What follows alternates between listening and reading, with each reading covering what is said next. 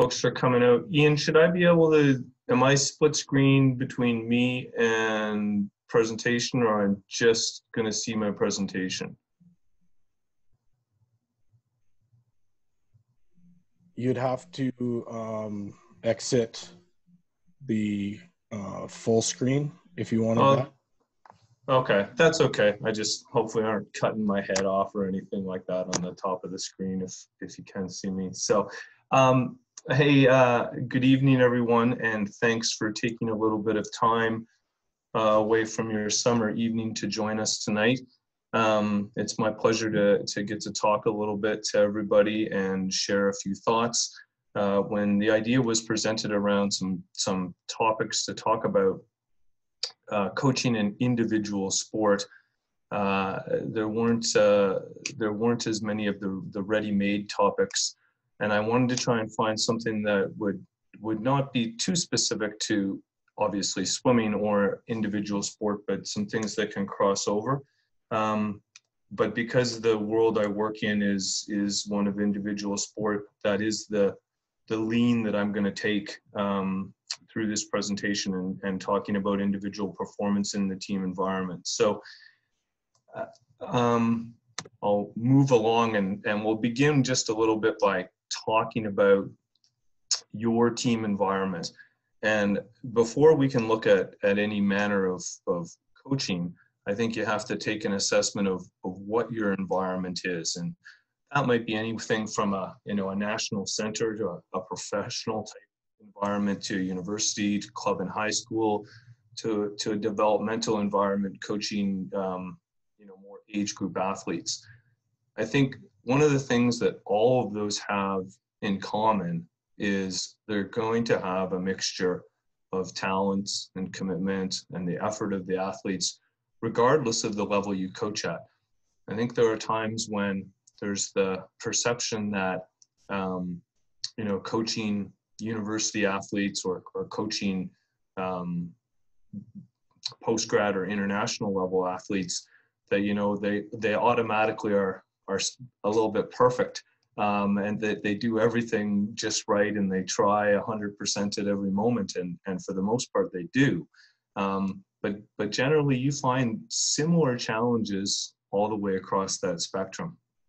And so that's, I think, the first step is taking an assessment of what your coaching environment is. Because as you see with that little photo there, it's a nice boat they have, but it's not going to fit so well through underneath that bridge.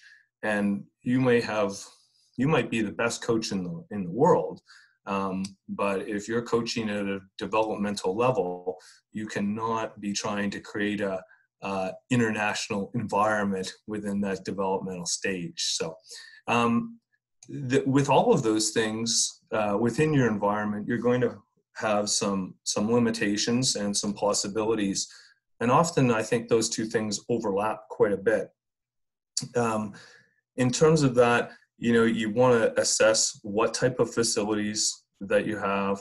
Do you have the facilities for world-class performance or for national class performance? Are you in a developmental environment, but you have a fantastic Olympic-sized ice facility at your disposal? So the facilities are not always going to line up perfectly with the level you're coaching at, but hopefully they're going to be close. You want to look at your organizational support. So do you have an organizational structure around you that is going to support the level that you're trying to coach and perform at? Especially in a country like ours, we have to look at geography.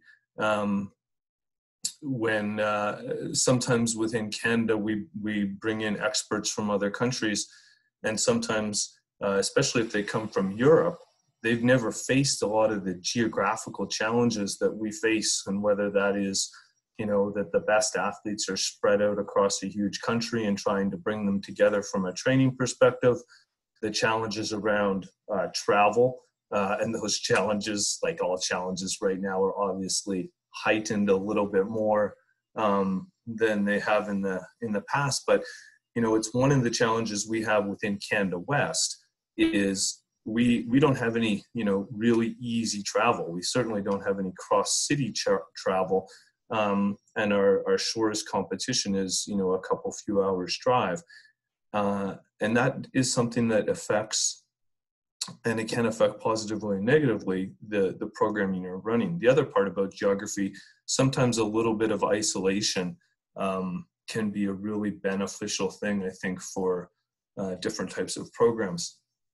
One of the other limitations and possibilities is what I'll call the level of performance threshold. And I think this is the circumstance that often happens, I think for athletes, but I think for coaches too, where we will, you can sometimes only see as far or see it as high up as where someone has already gotten to. And I think this, whether we're talking about any level of sport, on the world level, people can see somebody running, 9.6 seconds or so for the 100 meters, but they can't, maybe track and field people can, but, until someone runs 9 seconds, people might not be able to conceptualize that. It's interesting, in the sport of swimming, just over 10 years ago now, they eliminated the what they called the tech suits at the time. And these new swimsuits came out and absolutely revolutionized the sport. And one of the ways they revolutionized the sport was in terms of how fast you could swim. And world records were obliterated. And then when those suits were banned, there was lots of talk that, some of these records, we might not even get back to them, let alone how long will it take to get back to them. And what ended up happening is that level of performance threshold was pushed, and then everybody works and aspires up to that. And on the more micro scale, that happens within, clubs or university teams or high school teams or whatever it might be.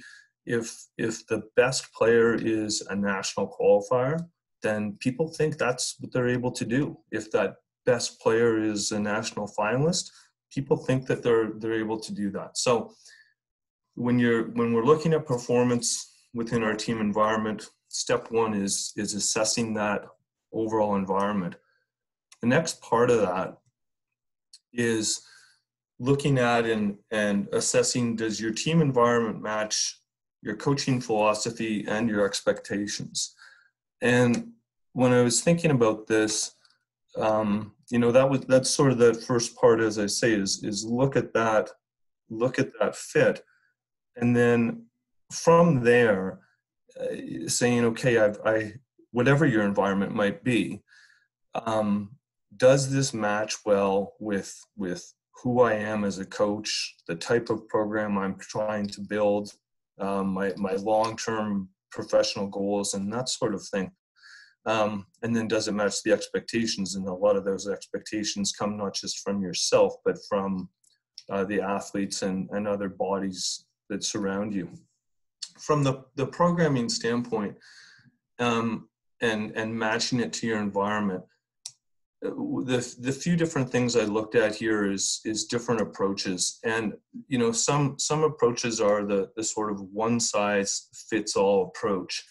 And I think that, like all one size fits all things, it's going to fit some people perfectly. And it's going to fit some people not as well, obviously. It is most likely, I think, the easiest thing to implement for coaches to come in and say, we are this type of a program. We are a sprint program, and this is how everyone's going to fit into this mold. And again, it's going to fit some people perfectly. If you're coaching young people, they're going to improve within any program, certainly while they're growing. But it's not going to be the best fit for everybody. Depending on your environment, though, you might not have a choice. You might be limited by your facility space or the amount of time that you can access, your budget perhaps, your equipment that you're able to access, where you might say, we'd love to be able to run different programs for different groups of athletes or different individuals, but our environmental constraints mean that everyone is going to be a sprinter in our program. And then at the other end of the spectrum, you can be running highly personalized programming. Now, I think that that's also at the end of the spectrum that probably works towards, more international or professional level competition, where individual athletes or athletes within team programs are getting more one-on-one or personalized programming. But it still has to be something that's possible within your environment. So offering personalized programming where everyone in your group is going to do something different, but you don't have the space to accommodate that, that's a great program, but is it going to fit?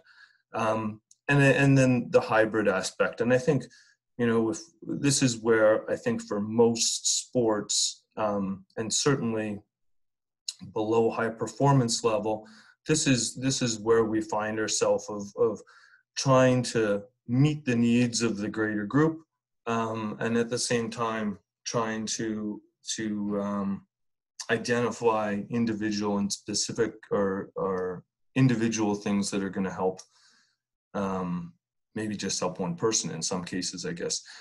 The other part of the programming is aligning the coach and the athlete and team goals and expectations. And what I mean by that is, once you've evaluated your environment and once you've found what kind of programming is going to fit within that environment, if I am running a sprint program and I have everything set up for that, and a fantastic distance swimmer says I want to move and swim at Lethbridge, and these are my goals. My goal is to make the Olympic team. Well, that might be a really exciting thing for a coach to say, yeah, let's go. You have to look and go, well, your goal is to make the Olympic team in a distance event, and we're running a sprint program here. So those things all have to line up. And on that expectation front, I think, and from the coaching standpoint, this, probably maturity and time more than anything else helps you better manage expectations.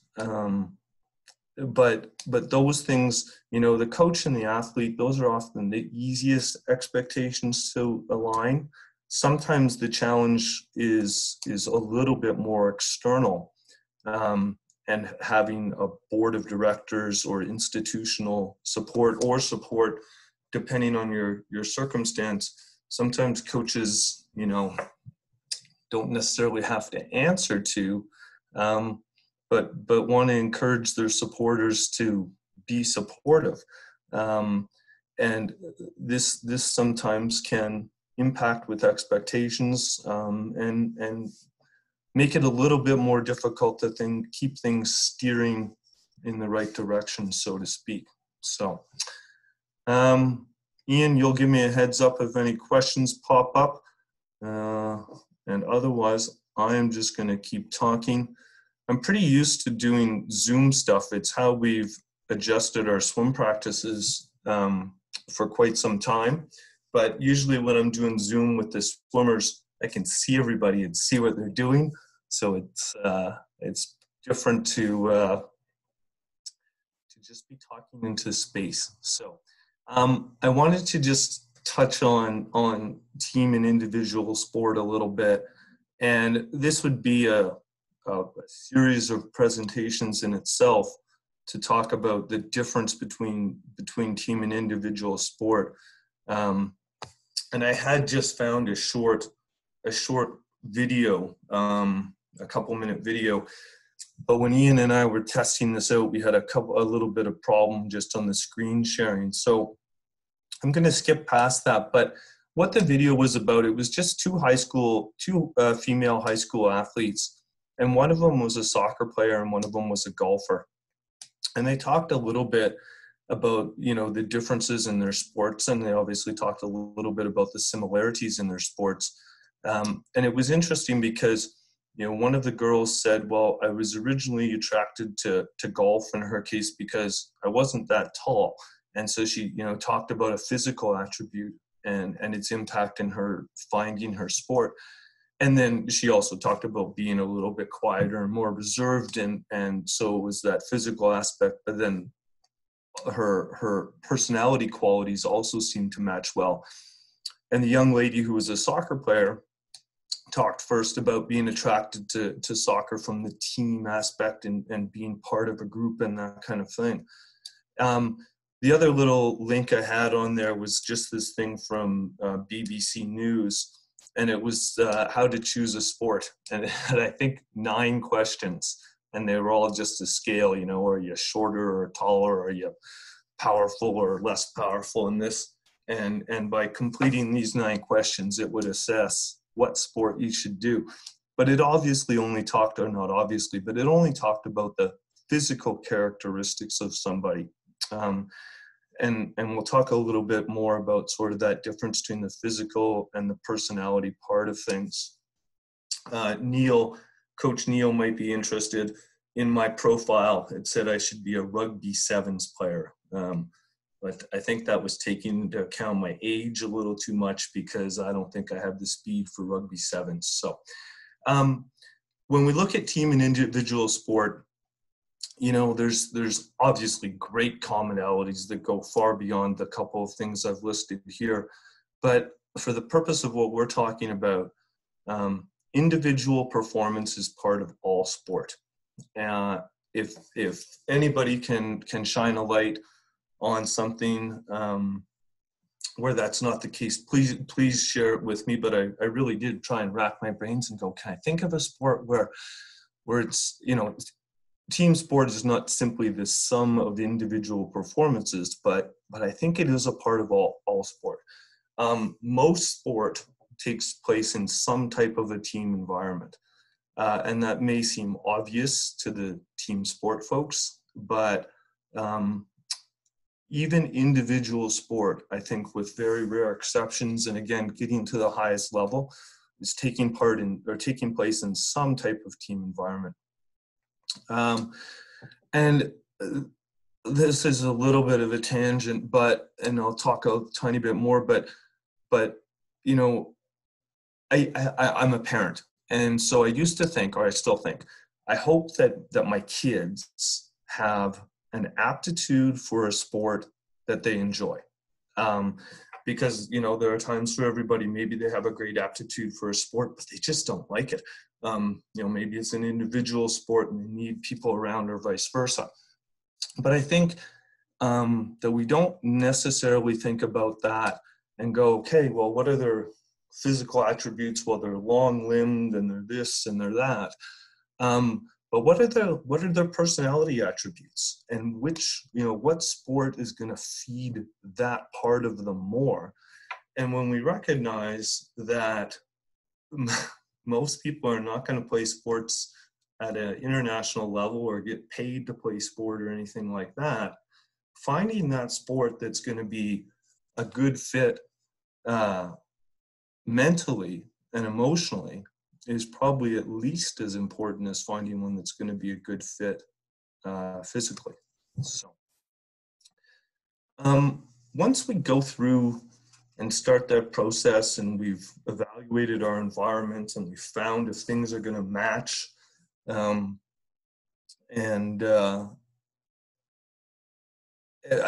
next step moving on, I think is, and again, regardless of team or individual sport, is finding some common ground. And I think that, again, in team sports, and I don't coach traditional team sports. I don't pretend to well, I'm by no means an expert there, but I have assumptions and I'm around sport a lot. But I think finding the common ground for a traditional team sport is a little bit easier process, because for the most part, that team is going to win or lose and everybody goes through that same thing. I think when you're finding common ground in individual sports, there is obviously common ground, and in some circumstances it's quite a bit more significant than others. So, and that's why I like these two pictures there. They're both pulling hard, everybody's trying their best, but one is a little bit more as a team, and this wasn't an age-based thing at all. The other one looks a little bit more as a collection of individuals, and they're all pulling, but not everybody is going about it the same way, and maybe not in unison. So I think when we're looking to find that common ground, which I think is a big part of teamwork, and get people pulling together and pulling in the same direction, there's different ways to go about finding that. In a situation where you're coaching individuals who are competing in a university sport, and there's a couple examples of that, and the two examples we have at Lethbridge are swimming and track and field. There is more of a team aspect than there is in sort of traditional or most swimming and track and field. And what I mean by that is, within the university environment, we have dual meets, we have championship meets, we have things like that. And we have in those circumstances, individuals that sort of play roles a little bit more. And I think in most traditional team sports, athletes all have fairly defined roles. The playing football is football, but what a quarterback does is very different than what a lineman does, even though they're playing the exact same sport. Within individual sports that do have a team aspect to them, it's much more about the sum of the parts. But we've all seen examples, and in individual sports, sometimes we'll talk about the first person who races in a competition, and they're going to set the tone.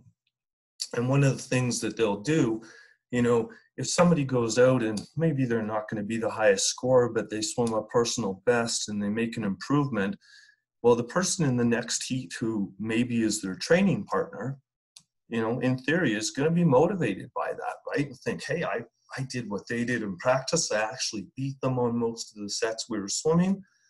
They just swam faster than my best time. I'm feeling pretty good about this. And obviously that can go in the other direction as well. With those common ground things, sometimes, as I say, I think they come a little bit more easily, sometimes not as easily. And when you're dealing with athletes at a high performance level, I think there's less of those things. They're not competing necessarily for a team unless it's Canada, where they're, when athletes are going to, say, a trials competition or something like that, most of them would like to see their teammates succeed, but their focus gets quite a bit more specific. So, as I said, when I thought about this topic, I thought about it first from my perspective, from the coach's perspective. But then one of the things I did is I talked to some of the athletes that I coach about, what I was going to talk about. And I wanted some of their feedback on things.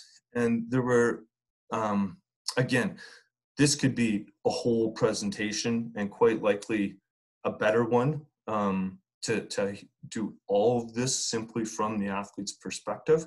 But that's not the one I'm doing today. But there were a couple of really great things that I wanted to share from athletes. And the three things, I'll sum them up into. The first is learning to enjoy others' success and use it to help you.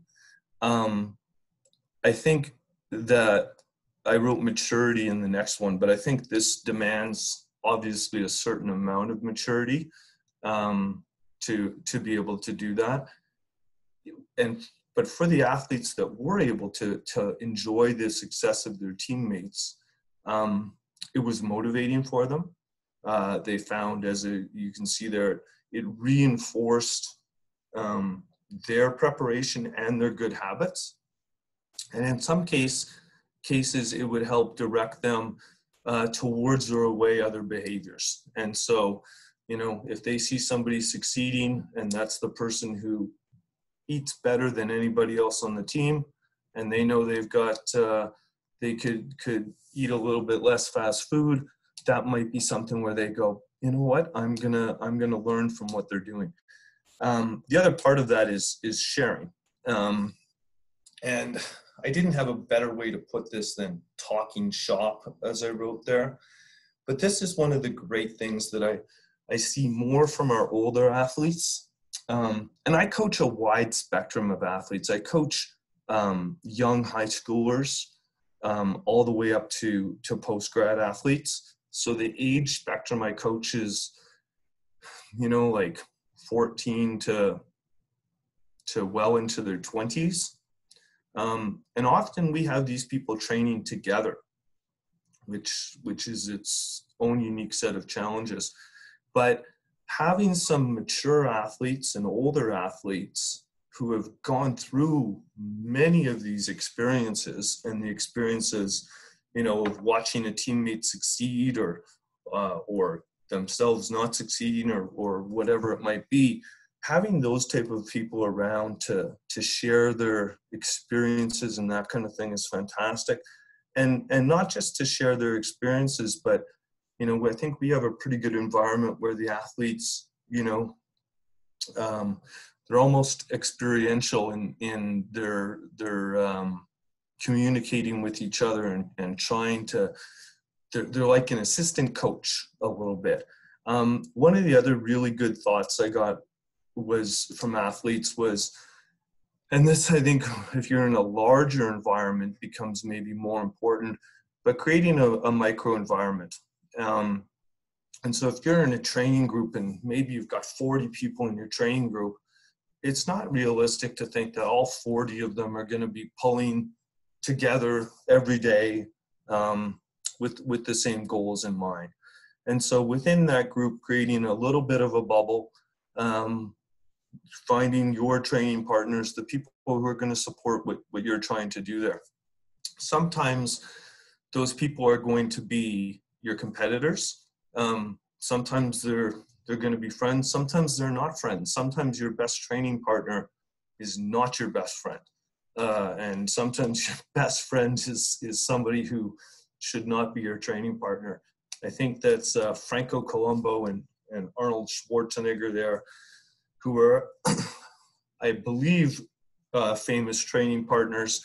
And I wondered if part of why that was is because they competed in different weight classes, and maybe that made them good training partners because they were in competition, but not as direct competition. So I'm going to talk a little bit about communicating with athletes in training and in competition. And I chose that picture there, the one fellow winning, the one fellow losing. And the reason I chose it is that can literally be like there's moments where I know for myself and I think for other coaches where you're coaching both of the athletes in that picture. And again, from the more individual sports, if the team wins, the whole team wins. The person who was the leading scorer and played the most minutes, they won the same way as the person who maybe didn't get on the ice still won. And when you talk to that room and group of athletes, they all shared in that experience of winning or losing. They might not all feel the same way about it, but that part is common. There's times where, as a coach of an individual sport, as I say, you may be the coach of both of those athletes, and those two athletes come back to you and you want to give one a high five and great job, and the other one you want to give a pat in the back. And sometimes they're literally standing there in front of you together. So the daily, not just daily in training, but in competition too, the mix of experiences equals the number of athletes. And in all honesty, it's probably like the number of athletes squared, because everybody's experience is not just one thing. Within a practice, somebody might have a great set or a great drill or a great part of that practice. They may also have a not so great aspect. They might have a fantastic practice from start to finish, but they look over at one of their teammates and they're like, boy, they beat me on, I did a great job today, but they beat me on all the things we did. And all of a sudden, that fantastic practice they just had, they might start giving themselves a little bit different message.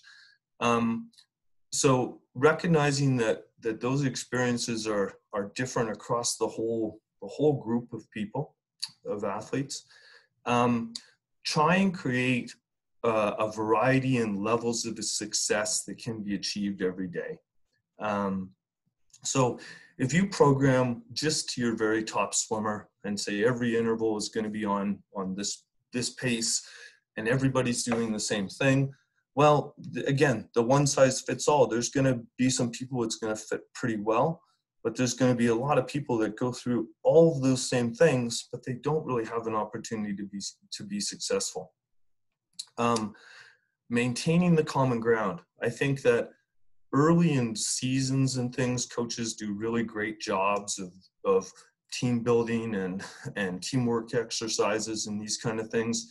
And I think that once we get into training mode, it's really easy to get away from some of those things. So reminding yourself of what are the things that everybody here is working towards, because there always are common ground things. It doesn't matter what the diversity of the group of athletes, your coaches, they all want to improve. There's your common ground. Different targets within the training environment. And this is a really tough one.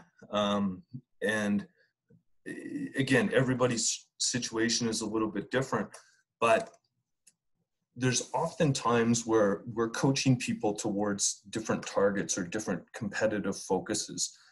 And you may have a group of athletes, and this athlete is getting ready for trials, and this athlete is getting ready for a championship meet that's not at the trials athlete or level, and this group of athletes are getting ready for provincials, and this group of athletes are getting ready for university championships. And it's often a challenge for coaches and athletes. It's so nice when everybody is on the same train and going towards the same place and can be sort of experiencing that together. And it's great when it happens. But the reality is many times we've got trains going in all kinds of different directions, and you're trying to go on each one of those with the athlete or the group of athletes. And it's hard to manage those different targets, and some people who are 4 weeks out and others that are 6 weeks out, and keeping everybody focused on where they should be. And that leads into that next one of the competitive focus and the role. We have here in Lethbridge, we have people training to represent Canada. We have people training to represent the university. We have people training to represent Lethbridge, and every one of those levels. As I say, they sometimes overlap and train together quite a bit. And whether someone's competing at the Olympic level or someone's competing at the Alberta Summer Games, it's equally valid and equally important to that person. And we have to try and keep them focused on, as I say, what their target is. And the role aspect of that is, again, in individual sports, I think the role part is not quite the same. Although when we do get to some of those championship competitions, I think that part does change a little bit. So the other parts in training, and I guess I talked about a little bit of these in the previous screen, but when we have that sort of full team, as I say, creating the opportunities for everyone to be successful, and if happen on a daily basis. That's a lot better. Finding those commonalities. We're all striving for improvement. We're all trying to climb another rung. Providing the clear targets that even though they might not be all pulling together at the same time for the exact same thing, this group knows they're training towards this and knows where they are in their training program, and another group might be at a different point in that continuum. They know where they are. One of the things I think is hard for athletes, it's, some people are doing different things and they don't know why. And no coach is trying to, keep anything secret and say, well, I'm going to have you do this training and we're keeping this other training from you. Coaches want to do what's going to help the athletes be the most successful. And I think we make those choices, but it's important to help the athletes understand, no, there's a reason why, I want you to do distance swimming, even though you really like sprinting. This is where your aptitude lies. And then moving into available roles. And again, I think this is different at different levels, but certainly within a university environment, say we have relays. Well, there's 4 spots on a relay.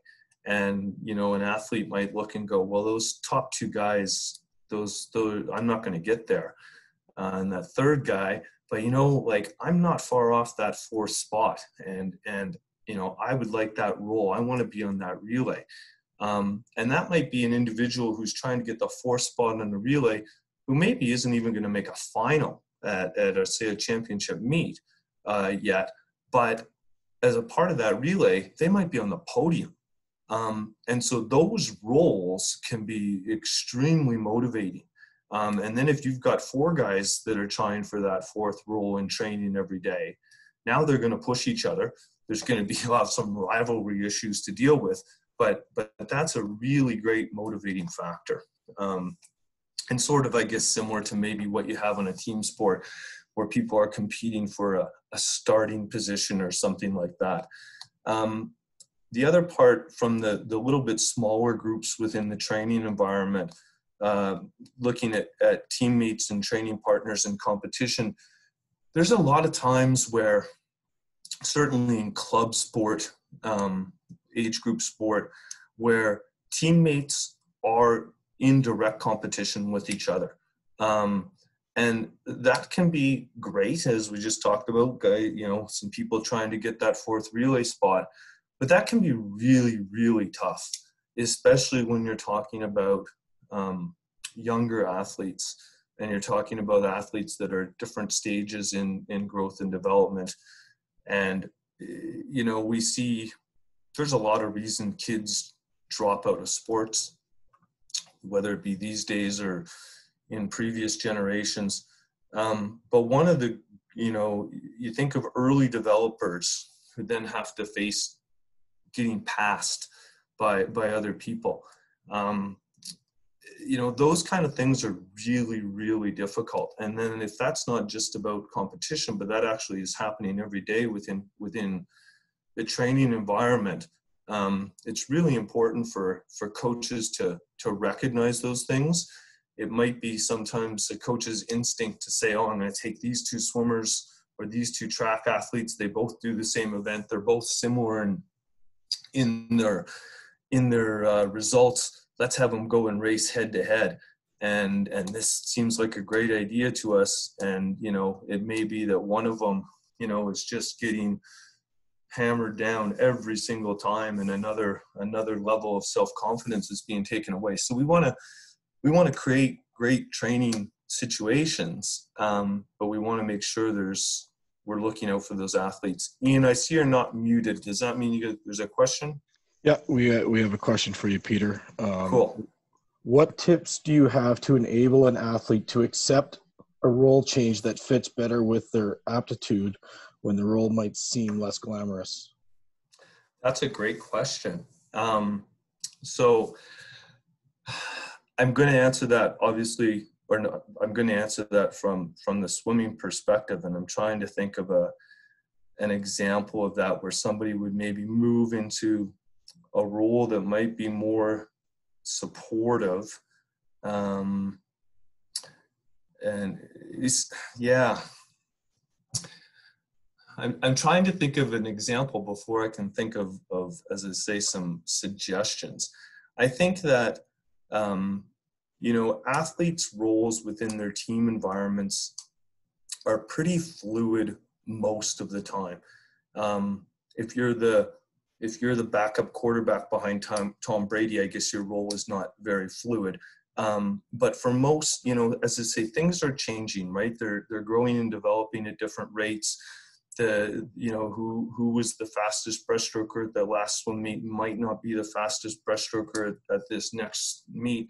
And so it wouldn't be until, I mean, I'll tell you what, there's been times with some swimmers where swimming has quite a crossover to triathlon.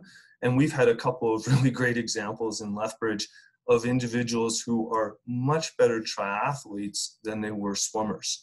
And you know, it's not my job to tell someone what sport they should be doing, but I think it is a coach's role, you know, to help people find their best opportunity for success. So that might be a little bit more at the extreme end of answering that question, where there's circumstances of, you know, hey, you have a great attitude and a great work ethic and all of these skills, and you might actually be better suited to, you know, a different sport.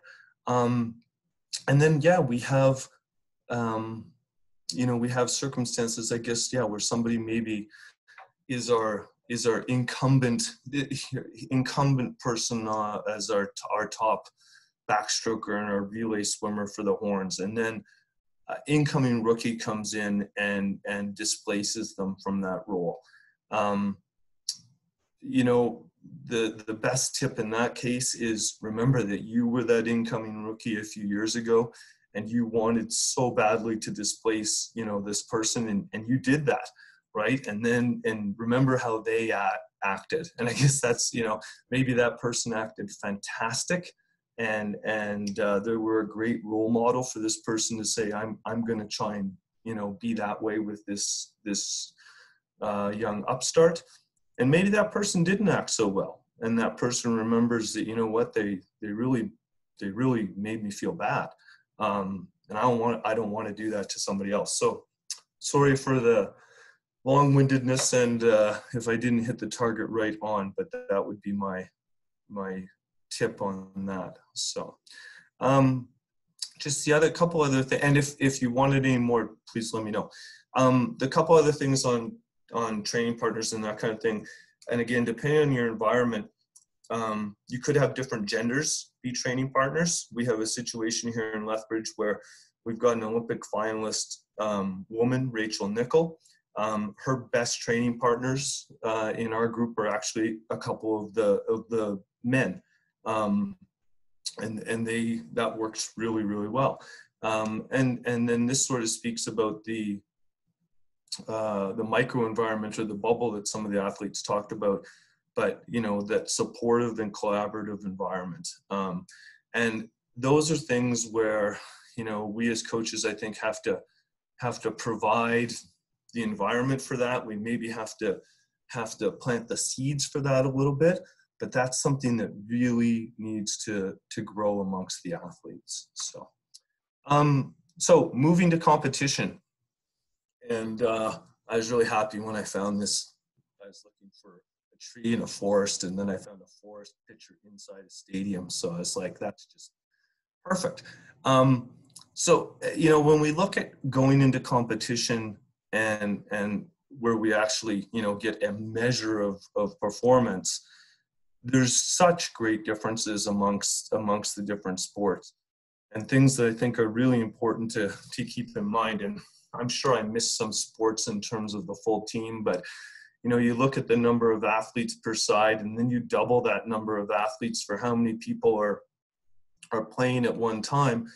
And within all of those, you know, there's varying dependence on the others for success. And that, you know, the best players team doesn't always win.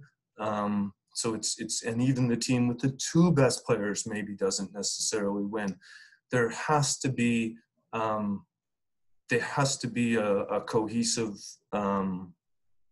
team environment, and they have to work together, and people play different roles. There's one quarterback, and there's one goalie, and there's one of these things.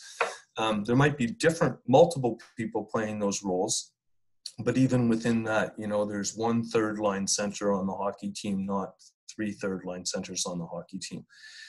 When people go and play, as I say, they generally will win or lose as a group, but sometimes there's even sort of those smaller groups within that where, the defense might have a great game, but maybe not the offense. So even sometimes within those team sports, while it's not winning, there's still success, whether it be individual or part of the team, that happens there despite the final outcome. In the individual sports, they kind of break down into 2 different ways, and that's individual sports that are competing in some type of a group, and those types of groups change. If you're running in the Boston Marathon, I guess you're running with tens of thousands of other people. If you're playing tennis, you're playing against one other person, or perhaps 2 people playing against 2 other people. And so even though those are individual sports, sort of how the spotlight shines on the person changes depending on that. It's a lot easier, I guess, unless you're winning, to get lost within that larger group running. Whereas if you're playing tennis with somebody, there's only 2 of you. You can assume half the crowd's watching one of you at all of the time, and you're generally playing the same role. And then the other part of the individual sports competing are those sports that compete one at a time. And an example being more the not demonstration sports, but the judge sports, figure skating or gymnastics, diving, things like this. And I'll tell you what, I think from the sport I coach in swimming, I often think about the challenge for an athlete to just get up on the blocks and have a go. And doing that within a group of 8 people or whatever. And that there's anxiety that comes with that. And some of that athletes can channel in great ways. And some of it takes a lot of practice to channel. But those sports where golf, I guess, is another one where it's you by yourself. And you're the only one who has that role. When in figure skating, they skate different programs. So you're the only person doing that role, taking on that challenge, or diving, wherever, sure, there's commonalities, but people have different things they're trying to do. And I think that I see there's a question, just give me 1 second, that again, recognizing in competition what the athletes are facing, and we prepare them. I think we do a great job preparing them, but I know for myself, we prepare a lot from the physical standpoint and the race planning and all of these things, but I don't have a ton of conversations with people and go, what do you think about from the 5 minutes from when you walk from here until you get behind the blocks? And I think those are really important things, and they play a huge role.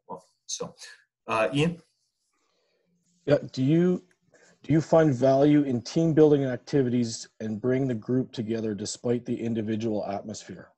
Yeah, for sure. So in swimming, and I think in any sport is hard. And in team sports, sometimes, as we said, you can share that amongst other people. But we have things in swimming, and some of them happen, when we do. Obviously, it's pretty hard for people to talk when their faces are in the water.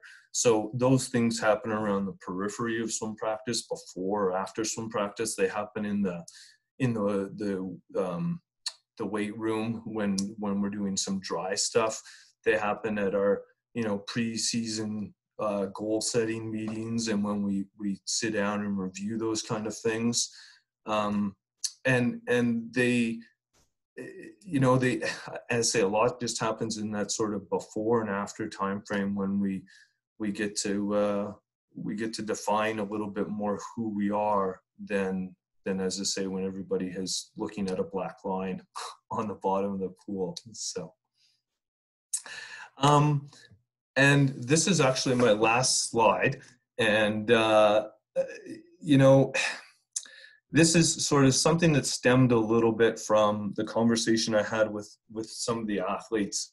And, you know, one of the things that came up in those conversations is, you know, talking about, you know, it can be difficult when somebody beats you and you especially if it's your training partner or teammate, you know exactly what you each have done. And, you know, hard work pays off, but that doesn't mean it wins. And it is a really hard thing, not just for young athletes, but I think for some fairly mature athletes, to understand that it's not always just, and that's, you know, sport is not a measure of 10 times 3,000 running, and it's not a measure of who tried hardest, and it's not a measure of just talent for that matter. It's a measure of all of these things together. But as I say, especially for young athletes, and I remember I wasn't a good athlete, but I remember, you know, trying hard, and then you'd get beat and think, you know, but my mom and dad said hard work pays off, and my coach said hard work pays off, and that person doesn't work nearly that hard, and yet they're successful. And this is part of sport, right? And it's part of, we want to, this picture that's on here, you know, and I assume the story that went with this was true, but this lady from a particular part of Mexico that is famous for their distance runners, and with no training and running in her sandals and obviously a skirt, won the 50-kilometer race, you know, and there's just no, you know, there's no explaining that part of it. And I think the important message that goes with this to athletes is, you know, the first part, hard work does pay off. Just because somebody may be more successful from the outcome standpoint, or may just have more talent. As we talked about at the beginning, the things people are going to get from sport, only a very few people get to that high performance level. So for the great majority, it's all of those other lessons that go around sport. And we talk about the life lessons that come with sport. You know, if people work hard, they're going to improve, and they're going to get better, and they're going to learn about themselves, and they're going to accomplish great things. And if somebody else has a lot of talent, they might win, but they might miss out on some of those other things that hard work taught along the way. So, you know, we want to explain to our athletes and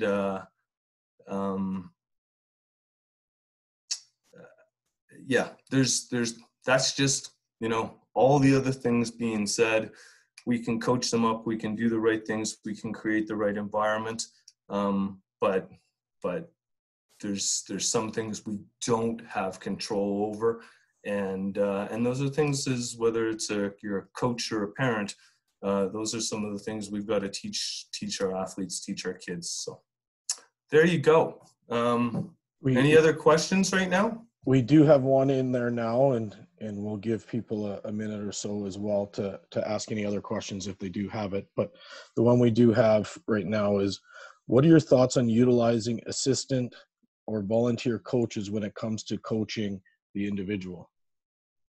Well, I think they're great. I mean, all coaches would want to take advantage of having, you know, more coaching resources available to them. And, you know, from the example we have at the university, you know, my role is as head coach of the Pronghorn program in LASC, but I have, you know, an assistant coach, and for the last couple of years, that's been Josh Sorensen. And, you know, he you know, has an important role.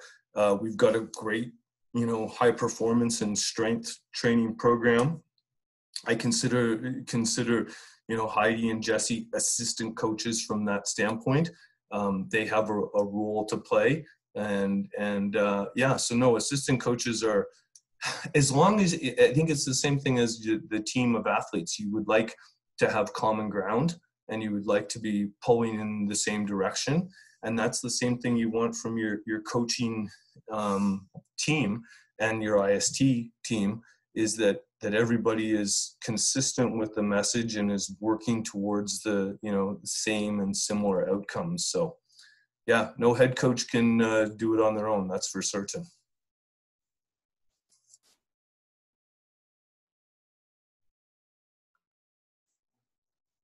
Okay, we'll just give a minute here to see if somebody else has a question before we officially end. But obviously, thank you, Peter, for your presentation tonight. It was great to hear your thoughts on the individual and team components. Just while we wait, we'll also mention next week we will bring in Josh Hootmere, who is the mental performance consultant at ASD Southwest. He is also a consultant with the Saskatoon Blades of the WHL and the Vauxhall Academy of Baseball, and he previously has spent some time with Hockey Canada, and he will present mental performance, what it is, and how to integrate it.